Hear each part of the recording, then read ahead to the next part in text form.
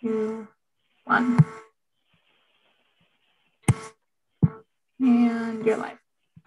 Thank you. Okay, hello everyone. Thank you for joining us today. So today's panel is being hosted by the Women of Aeronautics and Astronautics and is named Let's Lose Count of Minority Talents in Aerospace. My name is Shireen and I'll be your moderator today, and I'm joined by 4 incredible panelists whom I will introduce in a little bit. In 2020, WoAA initiated a series of virtual events focusing on not only promoting diversity, but also on cultivating belonging and inclusion within the aerospace industry. This event will act as the third part of our series, following on from the microaggressions and allyship panels that you can find on our YouTube channel. The focus for this conversation is navigating and championing the retention of underrepresented and minority candidates. Hiring diverse talent is a crucial topic, but is only the first step to inherently improving any industry's DEI landscape. We will hear from our panelists about what has helped them remain in aerospace and how various tools, resources, and initiatives can be used to bring in other candidates and create inclusive spaces at all career levels. The hashtag Let's Lose Count that we've been using to advertise this event comes from an Instagram post by entrepreneur and model Tyra Banks, where she emphasizes the importance of losing count of those who follow the first to break through into any space. This message rings true to WoAA's mission of empowering minorities to succeed in aerospace. I will first give a brief introduction of our panelists and then get started on the main panel. So Ms. Tiffany Lockett is a co-founder of the Patty Grace Smith Fellowship and currently serves as the Mars Ascent Vehicle Assembly, Integration, and Test Lead at NASA's Marshall Space Flight Center. She has served on the selection committee for the NASA Academy Internship Programs, the Gerald F. Sutton Memorial Grant Program, and the Brooke Owens Fellowship Program. Dr. Renee Horton is an inspirational speaker, author, and DEI advocate who believes in changing the face of STEM through community efforts. She was the first African American to receive a PhD in material science with a focus in physics from the University of Alabama. She's the founder of Unapologetically Being Incorporated, a nonprofit for STEM mentoring and advocacy, and is also an executive mentor for the Patty Grace Smith Fellowship. In her day job, she serves as a NASA Space Launch System quality engineer. Dr. Victoria Nagy specializes in robotics, transportation, and human systems engineering applications across various industries, including aerospace. She was the first person to earn a PhD from Duke University's robotics program. She currently splits her time as a strategist and engineer at EdgeCase Research and Aurora Innovation. This is alongside being an executive mentor for the Patty Grace Smith Fellowship and also a co-founder of the Monica Chibuogu-Nagy Foundation, a public charity investing in health equity, educational advancement, and community empowerment. And finally, Ms. Londani Johnson is the sitting chief engineer of the Aerospace Special Interest Group of the National Society of Black Engineers and specializes in defense and commercial airspace system safety and reliability engineering. She serves as the Aircraft Segment System Safety Team Lead at Whisk Aero and has worked with teams at Northrop Grumman, United Airlines, and NASA. So to start our panel today, our first question to all the panelists is, throughout your career so far, have you noticed a significant difference in the diversity of your organizations between the early, mid, and senior career levels? And how has this made you feel?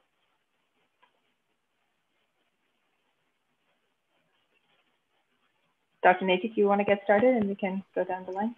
Yeah, I would say for me early on in my career, and I began fairly early, around the age of 12. It's a long story, but I began working as a computational scientist. And at that point, I don't think I really noticed the differences between me and other people like my peers. I think the big difference for me, and it's always a lot of times has been just my age, being younger than most people, and then also being taller than most people. But as I've progressed in my career, I've definitely, it's definitely stood out more. It's almost always like the first thing that I notice about any organization that I step into is just that there's a lack of cultural diversity. But I try not to allow that to make me feel like I don't belong. It's really challenging because there's so many fears associated with that. But I think I just, what I do with that fear is I try to push against it and still connect with people, even if we may not seem to identify on certain things initially. I just try to use every moment that I'm interacting with people to continue to grow myself and also think about growing the organization. So it's definitely changed over the course of my career, and I still experience it today. But I think there are things that we can do to protect ourselves and also to show our value at work.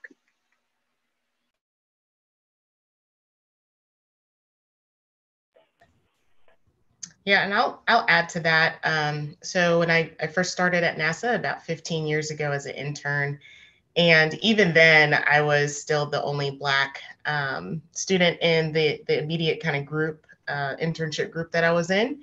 And even then I was one of few women, but supervisor wise, there was quite a few women that were in leadership, like team lead or immediate supervisor positions. So you could start to see, if you look at it from a generational point of view, the longer that you have been at NASA, the makeup of that generation will be a little bit more homogeneous than the next, and then it's gotten progressively better, but not as good as it could be. And so, being a child of the '80s, I feel like I shouldn't still be the only Black woman in a room, especially since I've been around for almost a decade now, or over a decade now.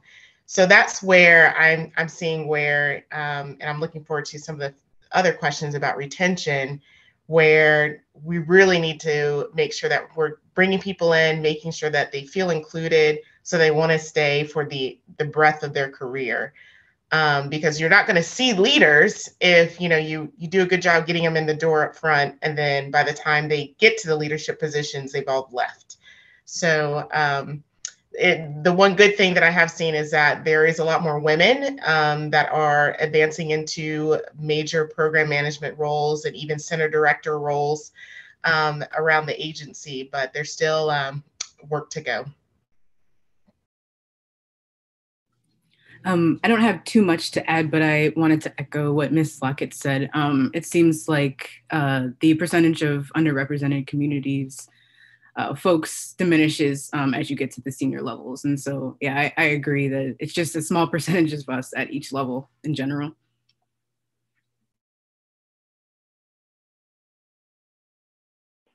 Dr. Horton, we're waiting for me to say something. My view of it is somewhat similar to Tiffany's, because we're at the same place. It's just that for me, it's a lot more frustrating.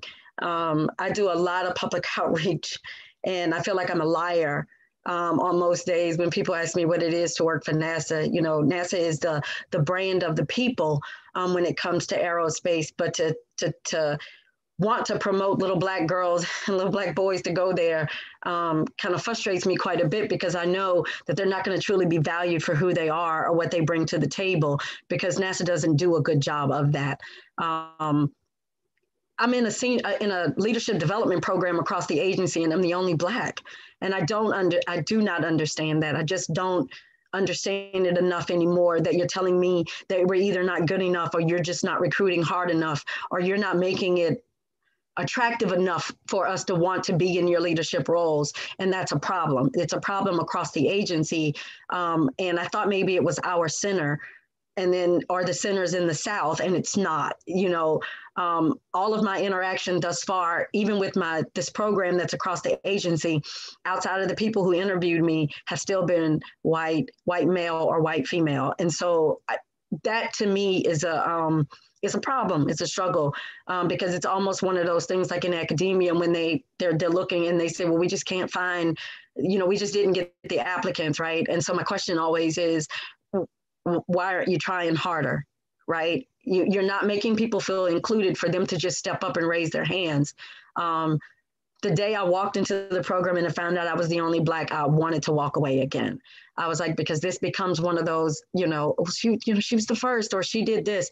And I'm sick of that title of being the first, or having to keep breaking these glass ceilings. So. Thank you for all of your responses. I definitely relate to that as a young engineer. It's difficult to find senior level role models, but I'm very grateful for all of you. So a connected question would be, what strategies and techniques have all of you found most helpful in introducing and promoting DEI at various levels? So we have a diversity organizations. Lindani, you've worked for WISC, Aero, and also some larger organizations. And as Ms. Lockett and Dr. Horton mentioned, NASA. So anything that has stood out to you as helpful in introducing and promoting DEI at all levels?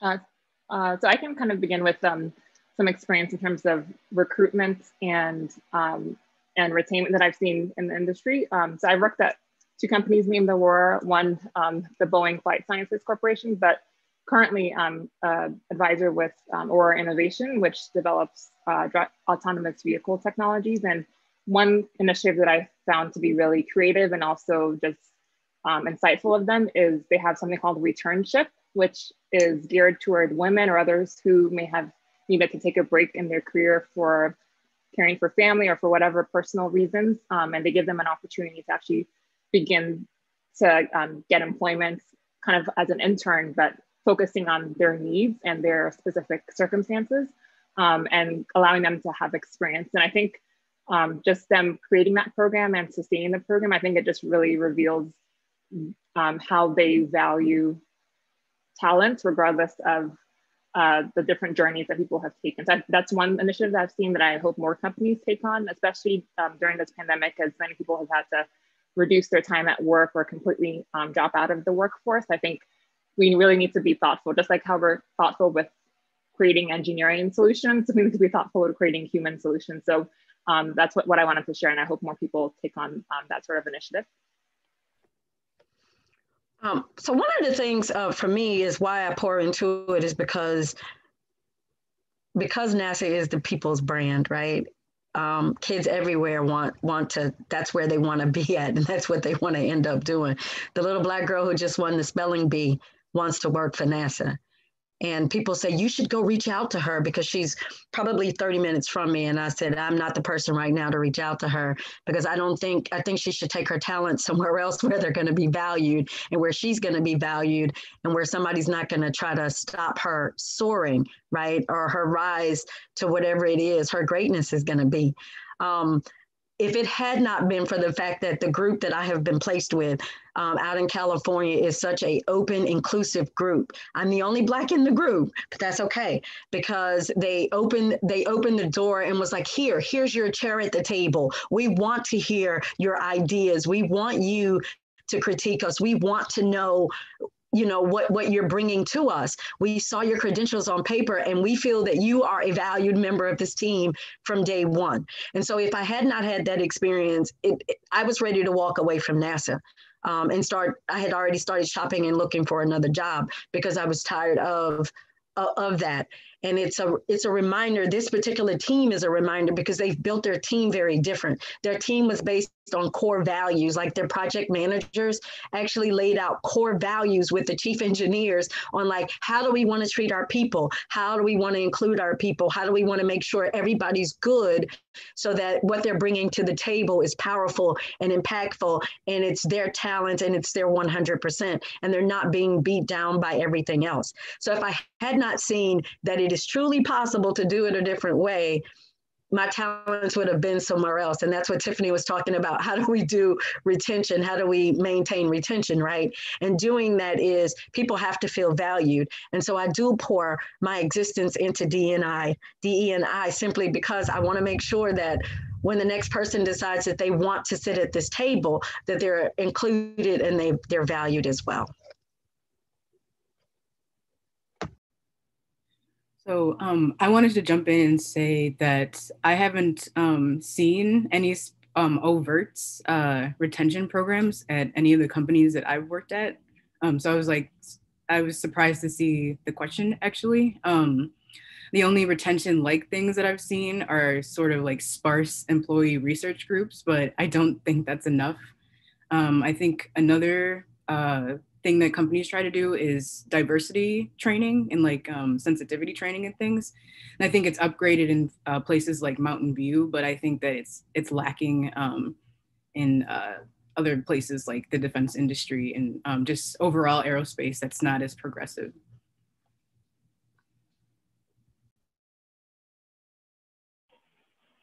Ms. Lockett, do you have anything to add? Oh, sorry. Thank you. Yeah, I've been taking notes because you guys are saying some great things. But I think one thing to tag on here is really the importance of allyship and mentorship. And it is harder to find mentors that look like you, that have the same experience as you, if you look higher up in the organization and you just don't see it. So one technique that I've had to do is diversify, have multiple mentors, and one mentor that does this, that, and the other, and between the three of them, I eventually can see what my future could be.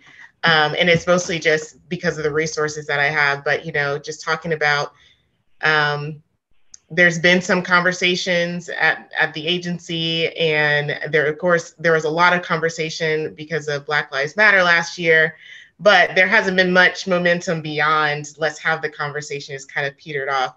And it's really because I think that in a lot of cases, when people think of diversity and equity and inclusion, they look to their minority employees to carry that torch.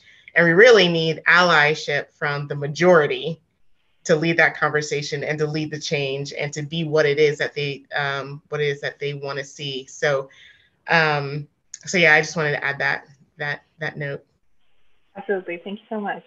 So Dr. Horton, we'd love to ask you specifically about how your outreach efforts also come in the form of international speaking engagements and being an author of multiple books. So when a member of an underrepresented demographic listens to or reads your work, what do you hope that they're taking away from it? And what do you hope that they remember maybe 10 years in the future when they're in their career? I'm hoping that they can remember that regardless of how rough it gets, you deserve to be there. I talk about changing the face of STEM simply so that, this little girl who just won the spelling bee, and when she walks into NASA, I wanted it to be such that she's found her home, right? You've found that place, because when you find the place that you are valued in and you're included in and you're happy in, man, there's no telling what can be unlocked and unleashed when you're not having to deal with the rest of the stuff that society dishes us for with dealing with racism and all of that.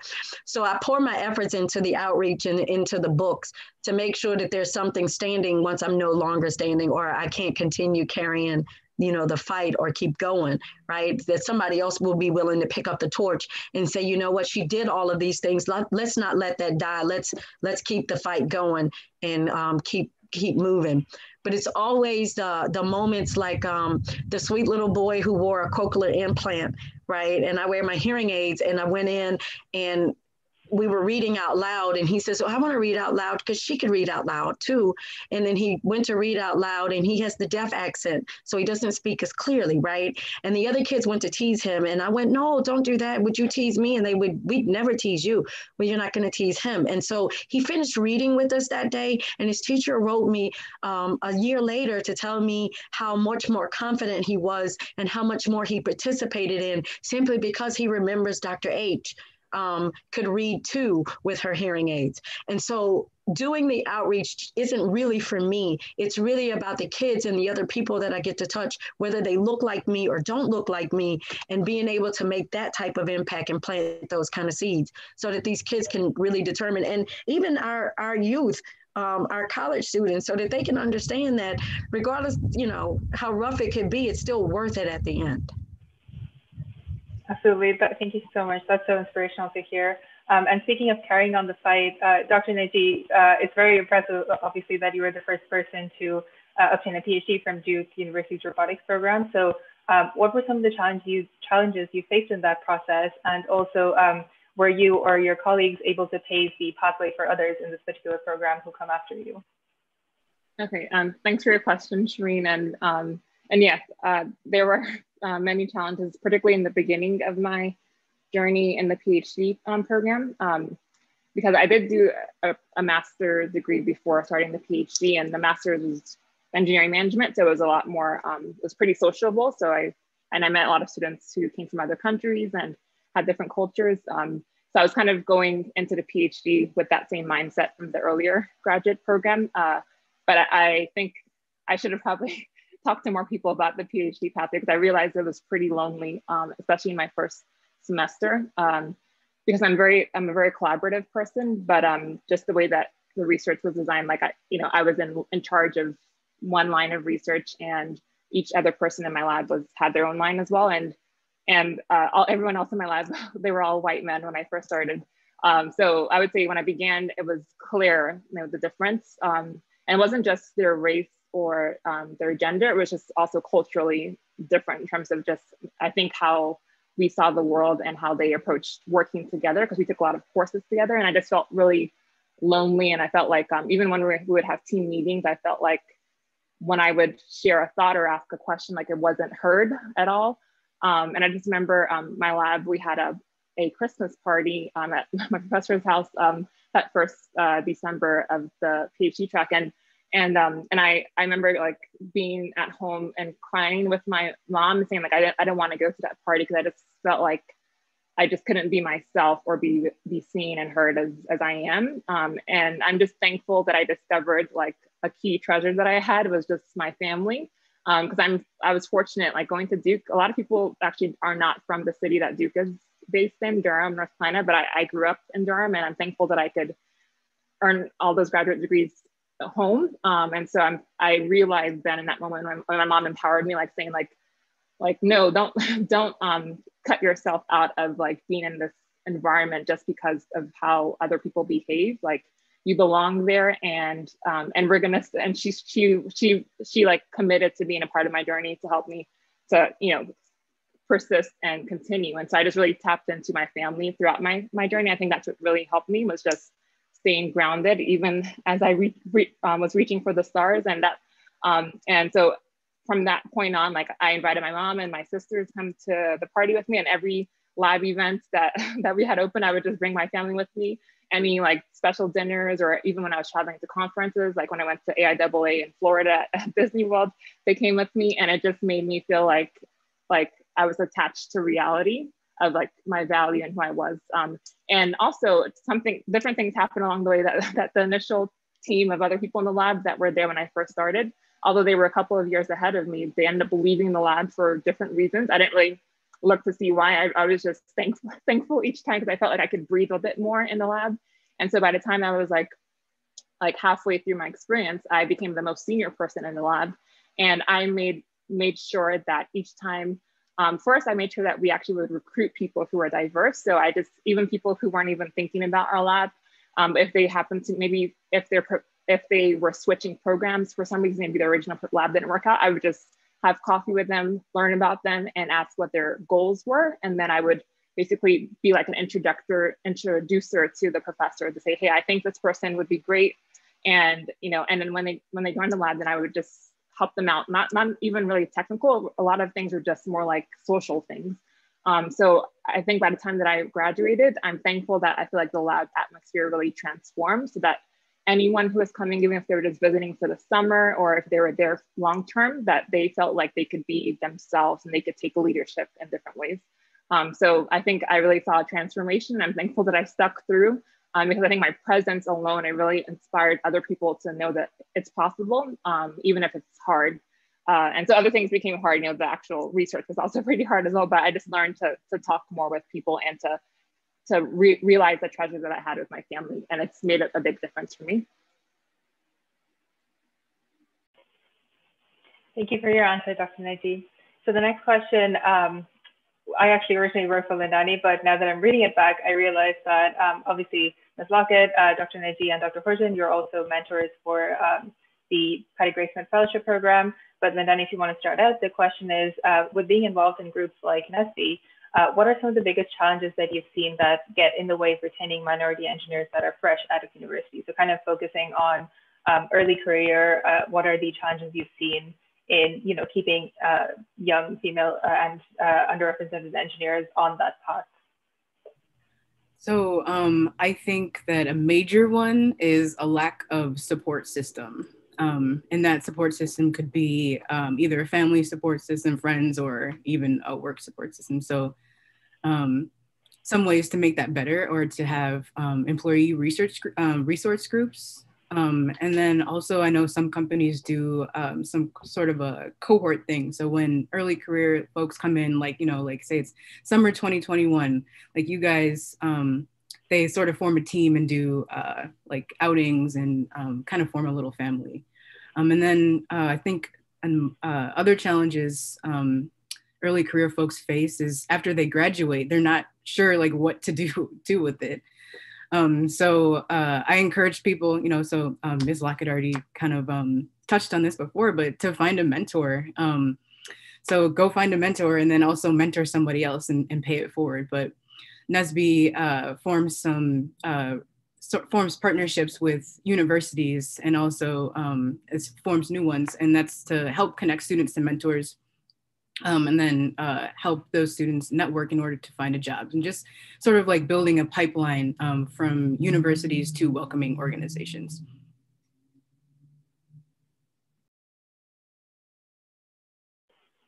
If the other panelists have anything to add from their experiences at the Patty Grace Fellowship, please go ahead. Mine isn't just particularly from the Patty Grace Fellowship. It's more along, because I did a fellowship. I did the Harriet G. Jenkins Fellowship coming through graduate school. And I also did a NASA, it was a graduate student research fellowship, right? And they brought us in cohorts. So we were always a group of people. And so the Patty Grace Fellowship is based off of that same type principle, where it's a cohort of people that are coming in together. And so with us, with the NASA fellowships, you had the cohort before you that pinned you, and then you pinned the cohort behind you. And so you were always at the conference with, you were the new one, the incoming, and then there was the ones being pinned and then the outgoing, right? And so there was always 60 of us together, and it gave you the opportunity to build across the arrow, across that field, 60 people, right? A chance to meet that many people. So when you're bringing that many cohorts in, and I really wish NASA would hire in cohorts as well when they bring us in, just simply so that, you know, we're building that kind of unity together, that you have that, and you can kind of reach back. And so I do love the idea of cohort building and the way Patty Grace has done it. I've reached out to my mentee, but I've had other mentees reach out to me just simply because my name is listed and they want to talk about, you know, where they are or what they're doing. And so the fellowship allows that type of building to actually happen. And I think it's a really good thing. Yeah. I think the number one thing, just to hop on what Dr. Horton was saying, is just exposure. A lot of these students just don't know what is out there, what direction their career could go, what companies are available. And so at the Patty Grace Smith Fellowship, we tend to focus in on freshmen and sophomores to get them that exposure, to get them educated on what is possible and what is out there, but also building that network that Lindani was talking about. Once you kind of start building a network of like-minded folks that understand the struggles that you've been through, that are empathetic and sympathetic to what challenges that you're having, and then also exposure to mentors that have seen it and that have done it, and hey, can give you some good tips and advice on how to go forward. That's really what the good benefit of having that network there, and just getting them exposed to it does so much. Even if they decide to go, left, they're like, oh, aerospace is not for me, but now they know, hey, there's all these other ways that I can get involved in what it is that I'm interested in. And that's really helps build that foundation for wanting them to stay, even if it's not with one particular company or agency, but within the industry itself. Thank you so much. So I would love to ask all of you that obviously you contribute a lot of your time and energy to various fellowships and community initiatives for DEI and STEM, and also specifically aerospace. For anyone who wants to follow in your footsteps, what should they focus on to be able to make positive change as an individual in this movement that can often seem overwhelmingly large?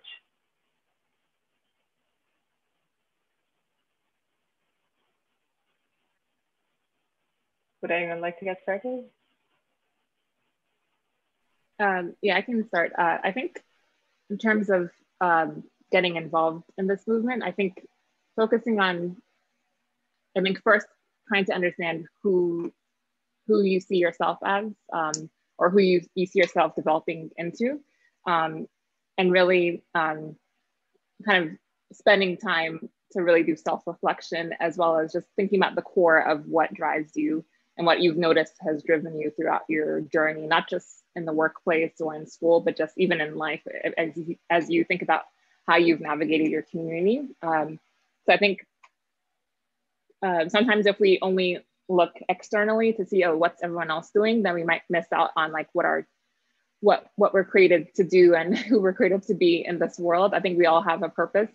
So I really just recommend kind of first starting with yourself. And of course, it's not only a selfish thing of like only about me and what I think about me, but also maybe talking to people who are in your trusted circles. Like, what have you noticed about me? And what do you think I can do to add value to this movement? And if you feel like there are things that you don't know, then also try to take time to learn those things as well. Whether it's through reading or talking to people who have experience. And then I think hopefully once you've done that process, then it'll help you kind of with navigating, because it's not easy, and there's a lot of, it can be draining sometimes, and it can feel like maybe you're not making much movement, although you're using a lot of effort. But I think if you feel a lot more stronger in terms of the core of who you are, then I think you can face any challenges along the way and still hopefully make an impact and help others along the way. So that's my, I guess, advice on how to get involved. Yeah, just with anything that's a large kind of very big picture, big world issue that diversity, equity, and inclusion is, it's really finding what is it that you want to do, what is it that you can change, what's that small nugget that you can focus your energy on. If you feel like you can't tackle everything, there's probably one thing that you can do. Is it the outreach? Is it educating people? Is it staying in the industry? I mean, those are things that you can do. And so with the Patty Gray Smith Fellowship, it was more of just the desire of, I was tired of people saying, oh, well, I keep going to these same 5 schools and I can't find all these Black applicants. Where are they? I was like, well, I got 43 of them for you guys. And we're going to have more next year, next year, and next year. And so it's hey, let's find that small thing that you're like, if it's just a matter of exposing or making people more aware, or if it's just me going out and doing activities with middle schoolers, I mean, that helps. That little bit helps, because it's the collective approach that's really going to make the change.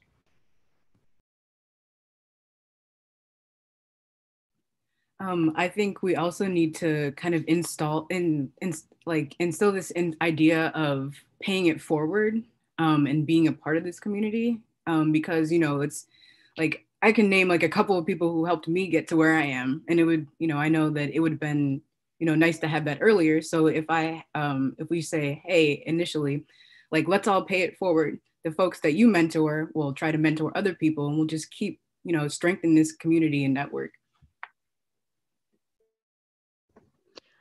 I want to point out, when Dr. Victoria was speaking, she was saying she had her family, and her family was her network, right? And so being a part of this, I'm hoping to be a part of someone's network, to be able to give them that support, whether it's showing up. I'll take a trip to Disney World anytime, Dr. Victoria, too. But if it's showing up just to be able to be a cheerleader, to let them know that there's somebody in their corner, right? So the personal mentoring that I actually do, it's about having somebody in your corner who truly is there not to pass judgment, but to truly understand that this is your experience. This is what you're walking in. These are your shoes. I'm not bending over to tie your shoes for you. You are, but I'm there if you need help getting back up because you bent over to tie your shoes, right? To be able to walk your walk. And so being a part of this fight is that for me. And being a part of someone's network, whether it's with the Patty Grace. I sit on the executive board for the LSU mentoring, and then having my own mentoring organization. And all of those things are extremely important to me because somebody did it for me. There were people who looked like me and people who didn't look like me, who mentored me along the way and who helped open doors for me, and helped me understood when I got my seat at the table, how important it was to say, hey, so-and-so shadowing me, so I need a seat at the table for them too, to allow other people to be in that space as well. I don't think this is going to change without that happening. So Lindana was saying, I think I may have said your name wrong, so I do apologize. But like she was saying, it's very, very important to pay it forward. And I don't think we're going to get anywhere, right, if we're not reaching back to pull somebody else with us forward, right? And then they do the same, so that at some point when we're all standing on the platform, it's not just one on the platform. Thank you so much for all your answers. And that was a very good ending, Dr. Horton, especially with the hashtag Let's Lose Count. We used that for this event because we thought that was important in under the thread of paying it forward. So continuing on that thread, we've spoken a little bit about how you all have held leadership opportunities at work, but also in your DEI efforts. However, we also know that underrepresented minorities are more likely to turn down an opportunity for leadership positions than the majority demographic. And there can be external factors to this that can lead to them to feel less confident in their abilities, but there's also internal factors like imposter syndrome. So how do you think we can encourage more women and other underrepresented genders to take on these leadership roles or to put themselves forward for them?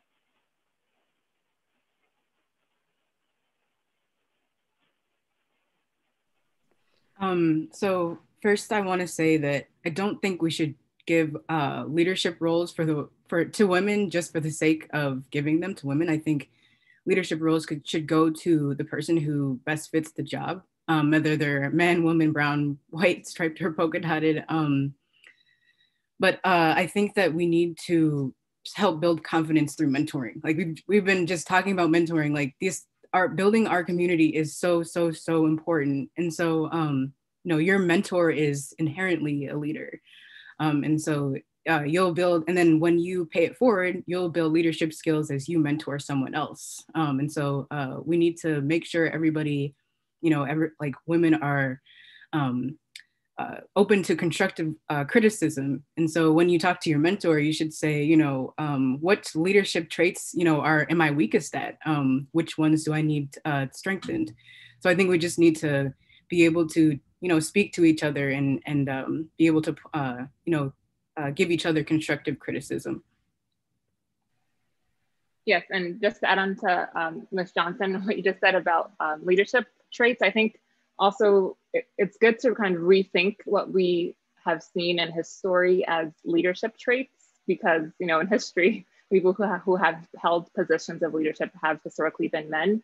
In terms of formal leadership, I think women have always held leadership in ways that haven't been recognized. And so I think it's important to rethink what are the traits of leaders and really think about what are the goals of the organization? What are we really trying to accomplish in terms of our talents and recruiting, retaining, and really growing our talents?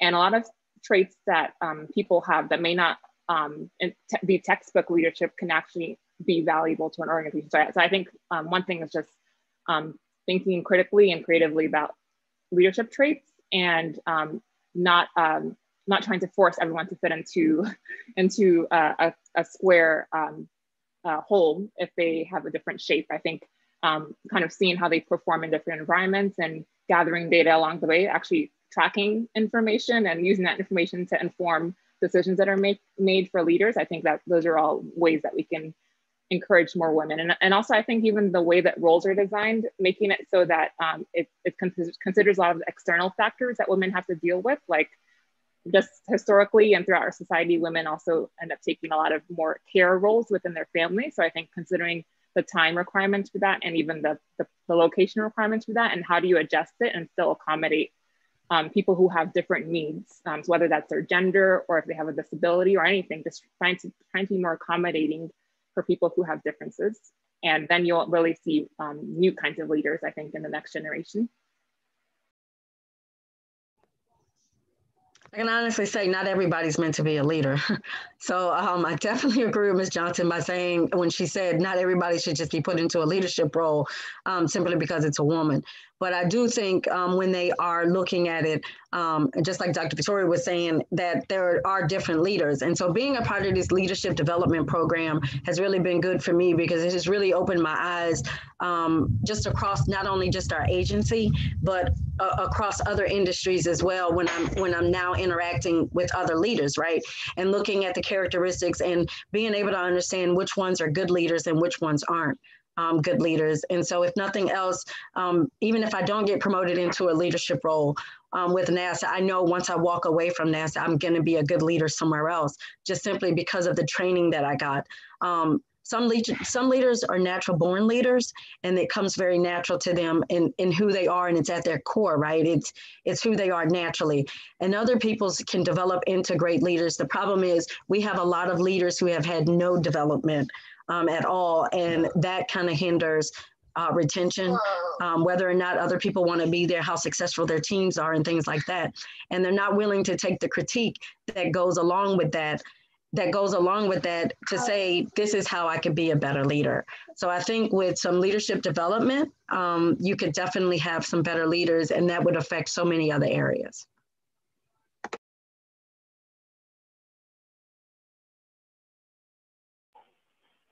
Ms. Lockett, did you have anything to add? All those answers were great. So I'm gonna concur. Thank you so much.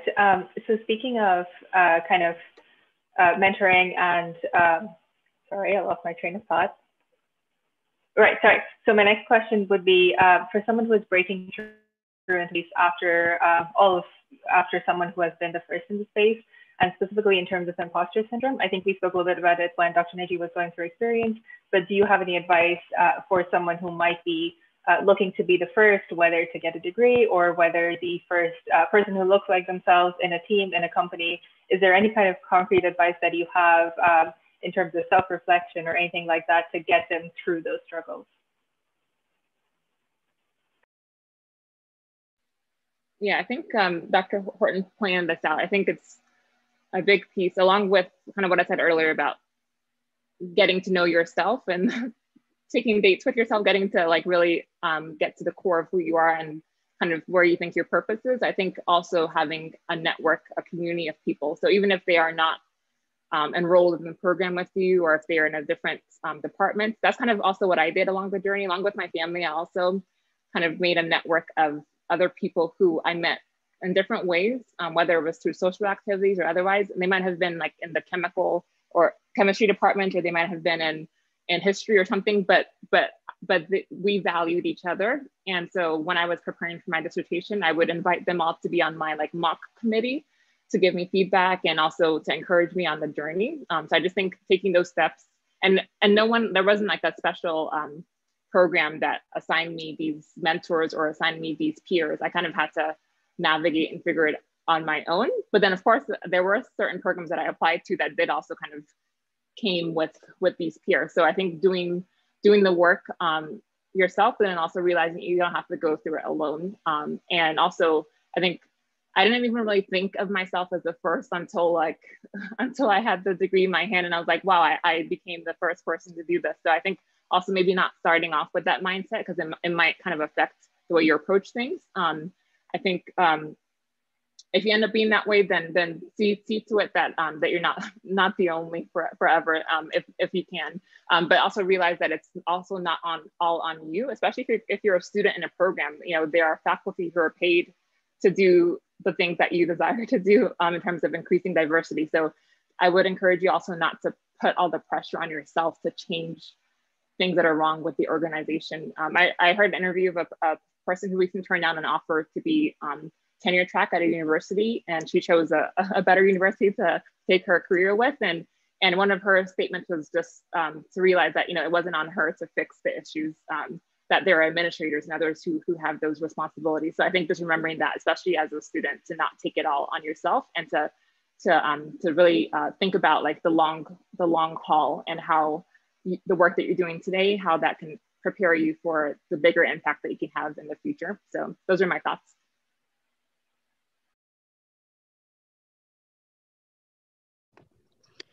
I was exhausted being the first. I knew the second year in, and they were like, if you pass your qualifiers, you'll be the first African-American. I was like, oh, geez, okay. And when I failed my qualifier, everybody knew it too. So did the janitor. Janitor is one who told me I failed part of my qualifier because it was in the, you know, on the desk, and they saw it. And so I came in, she was like, oh, baby, I'm so sorry. And I was like, what?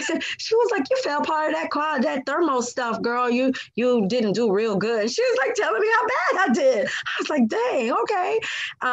But but they were also there to celebrate me when I passed. They were throwing me like a little party. And when I came in, the janitor said, they won't let me have none of that cake. So when you come out there and you finish celebrating, can you bring me peace? And I said, I sure will. Yes, ma'am. What are we celebrating? She said, oh, you passed that thermo thing they was talking about. And while I was cleaning up, I was listening, and they had said you had passed. And I was like, oh, okay. So my surprise, wasn't a surprise, but it also meant that everybody in the community where I was, because being at the University of Alabama and being the only Black in my program, and then being the first out of my program, it was exhausting. People in my community knew that I was. I was in the sorority, and they knew that I was. And so, people were there to celebrate me. But when I was failing, I was too embarrassed to be able to say to other people, right, that I had fallen on my face or I didn't do so well, not really understanding that failure is a part of my success as well. And so it's a big one when you make the choice to be the first. When you make the choice to be the first, not only do you need to understand what your armor is to be able to get you through it, you need to understand what village is going to be there to help you when you're wounded, to be able to get back up and to keep going. I was in graduate school with my 3 kids. And so I came home one day and wanted to quit. And my son said, well, are we a doctor yet? And I said, no, we are not a doctor, and we are not going to be a doctor. He says, but are we a doctor yet? Because if we're not a doctor, I'm not sure why you quitting. And then he said, can't you just eat your ice cream today and then go back tomorrow? And for him, like, they didn't have the concept, like, I was beaten down, but it also meant that I really couldn't quit either, because I had lied to these kids and told them we were going to be a doctor when I graduated. And so, I had to go back in it. And so I think it's really important, if you make the conscious effort to be the first, like, you are ready to go charging in there to make some changes on something, that you are properly prepared for the beating that you're going to take. Because when you're asking people to talk about diversity, inclusion, and even equity, you're also asking them to examine the core of who they are, who their grandparents are, who their parents are, the fundamentals they've been raised on. And so you're asking people to do that work for you, for little old you, right? I'm asking you to think about what your grandparents told you for little old me. So you have to be prepared for that, and having a network. And I've got multiple networks. I had the National Society of Black Physicists when I was in graduate school, and we had an annual conference every year. And that conference made a difference for me, because it was a place that I could walk into and everybody was Black and everybody was smart, and it was just a rainbow coalition happening in there. And you could catch people over in the corner having string theory conversations, and you be like, yo, like, that's coming out that brother's mouth. That brother is real deep, right? They gave me and poured back into me every single year. And then when I had the fellowships for NASA, and I had those cohorts, and those cohorts were Black, white, and Latino. And to be able to sit in a room with people who did not look like you, and to hear that they were having the same exact problems as you, man, okay, I'm in a place where I'm going to be okay after all, because other people are having these problems too. But you could hear the way that they were solving all of these problems. So if you're going to walk out there in that boat and talk about you're going to be the first, just be prepared and have some people in your corner, like my son, that's going to say, eat your ice cream now and cry about it, but you're going to have to get back in this fight, and you're going to have to keep going. That's my 2 cents.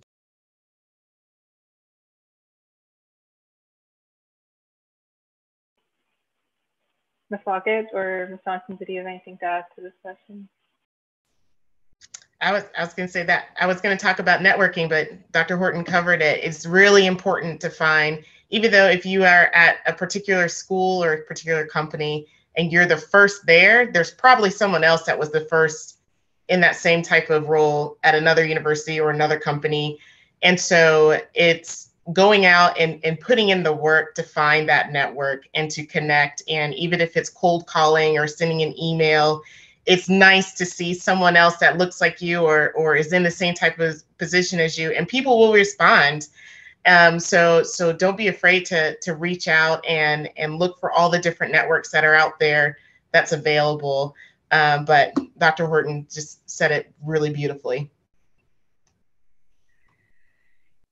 Dr. Horton talked about being exhausted. That really resonated with me.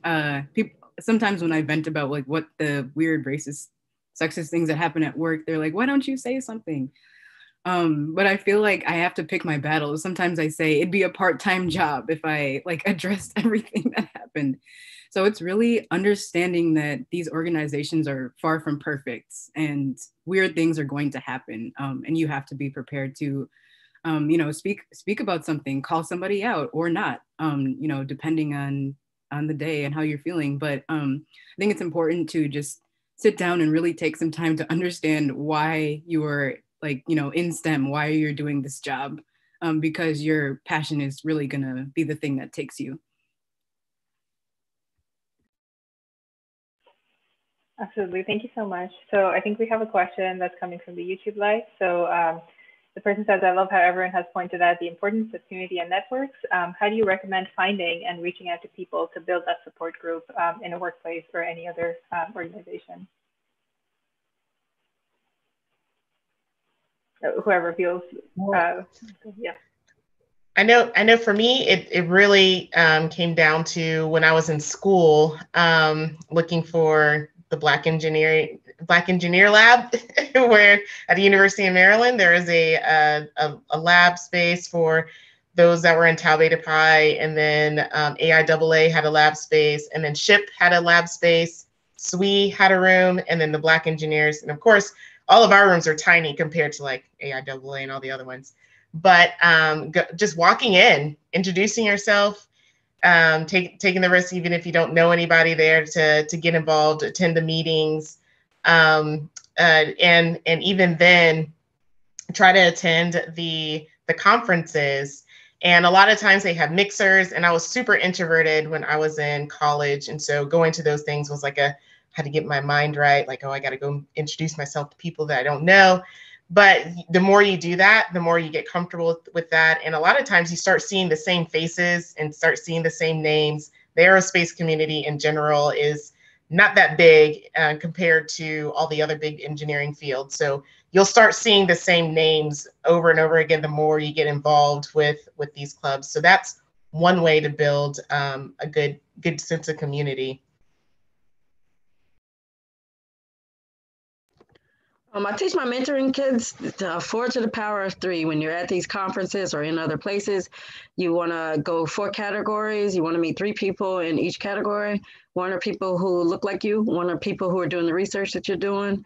1 is research that you're interested in. And then 3 more people that don't look like you, that you probably wouldn't, if you saw them on the street, you just wouldn't walk up to them and be like, hey, can we be friends? And so you want to do that. And if you do that, and you can scale that number up or down based on the size of the conference, because if you had a conference with 1,000 people, then you can shoot for 5 people in each one of those categories. But the catch is you want to be able to build that sense of community, and you want people in your community that aren't doing what you are doing. So that, because you're not really good at your science if you can't explain it to a 3rd grader, right? And so my mom and them didn't understand anything that I was doing, but they sure do understand that when you melt 2 pieces of metal and they join in the middle, it's a lot stronger than either side, because that's how we were able to get them to understand what I was doing when it came to welding, to the type of welding that I was doing. So building those communities is really important. And one of the students I was talking to was saying, well, I'm really shy.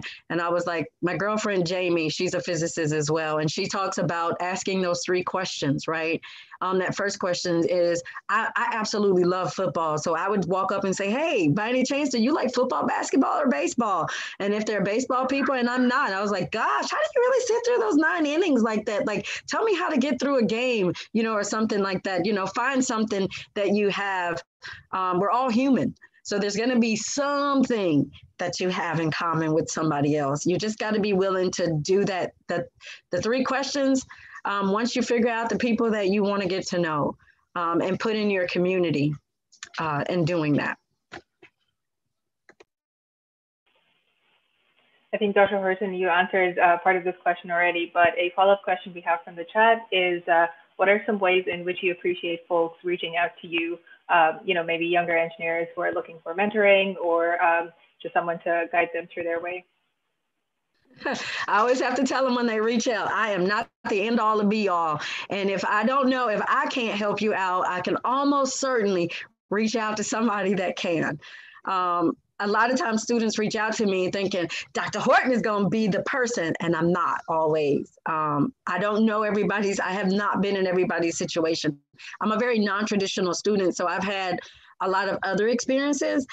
But usually if you call me and you reach out, and if I can't do it, I'm quick to say, I know I'm not the person to help get you through this, but I know Tiffany, and Tiffany knows 2,982 other people. And so Tiffany can help us get you somebody that does it. So just be mindful that even if you reach out to someone, be specific about what you want from that person, right? And then that way it makes it a lot easier for that person to even gauge if they're going to be the person you need, because it's all of our wish that if you want to be in this field, that we want you in this field. But to help you get there, right? It may not be me, it could be somebody else, but I want to help you be in it if this is where you want to be.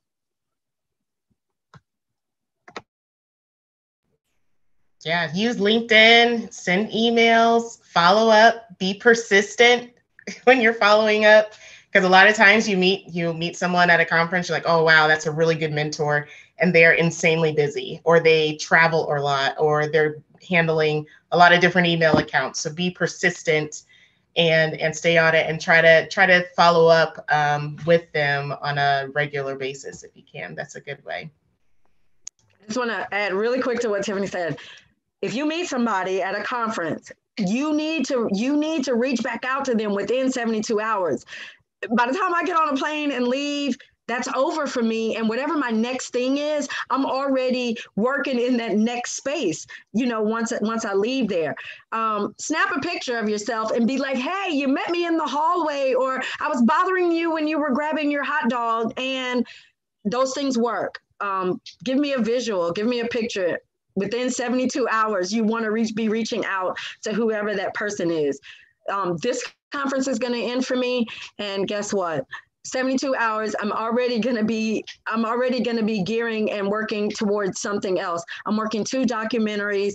I'm doing my outreach. I'm preparing for a workshop to teach for the very first time. I do a striving to thriving the other way. Yeah, from surviving to thriving workshop, where I teach you guys techniques and give you tools to be able to keep moving when you're in these places of isolation and loneliness and those kind of things. And so I'm preparing packets to be able to mail out for that. So even within the next 72 hours. But if somebody from this conference was to send me an email and say, I heard you speak on the WoAA and I want to know X, Y, and Z, and you didn't get to see my face, but this is what I look like. Because I always like to know what to look like.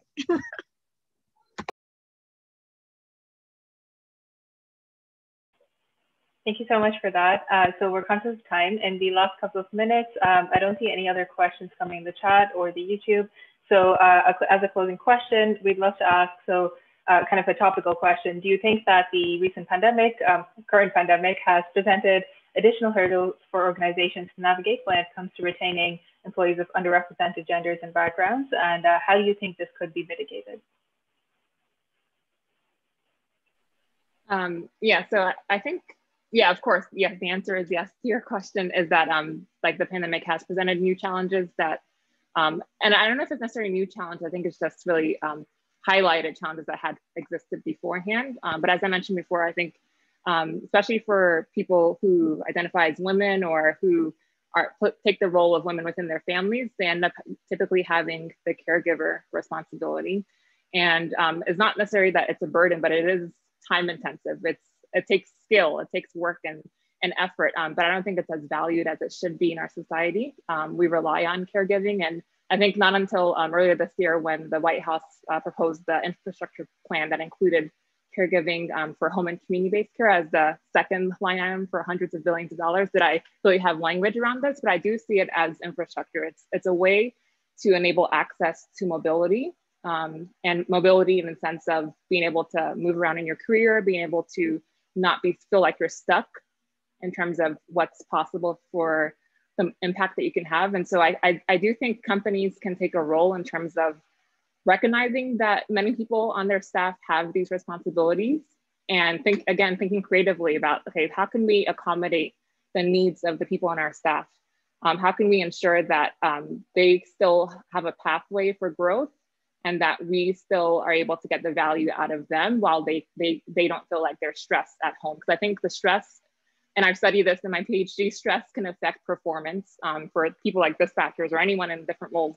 And so it really ends up biting into the bottom line if people don't pay attention. So I do think that there are ways that companies can actively create communities to connect caregivers to each other, to create incentives and benefits that take that in mind and really just include caregivers in the decision-making process. So that's one thing that I think can really help as we move forward from the pandemic.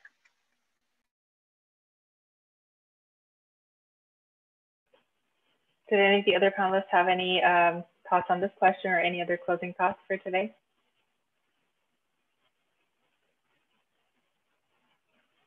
If not, I think we're good to close out. We're at 7 p.m. ET. So thank you very much for joining us, all of the panelists and our attendees as well. And we hope to have you at more WoAA events in the future. Hi, Tiffany. Thank you so much. Have a good weekend.